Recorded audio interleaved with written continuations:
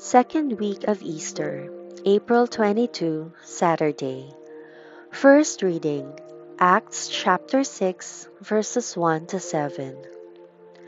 In those days, as the number of disciples grew, so-called Hellenists complained against the so-called Hebrews because their widows are being neglected in the daily distribution. So the 12 summoned the whole body of disciples together and said, "It is not right that we should neglect the word of God to serve at tables. So, friends, choose from among yourselves 7 respected men full of spirit and wisdom, that we may appoint them to this task. As for us, we shall give ourselves to prayer and to the ministry of the word."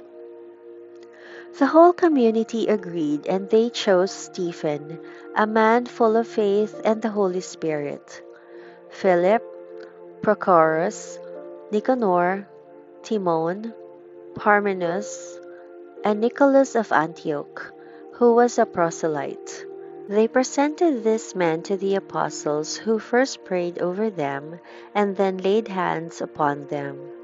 The word of God continued to spread, and the number of the disciples in Jerusalem increased greatly, and even many priests accepted the faith. Gospel, John chapter 6, verses 16 to 21.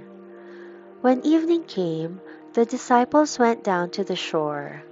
After a while, they got into a boat to make for Capernaum on the other side of the sea, for it was now dark and Jesus had not yet come to them.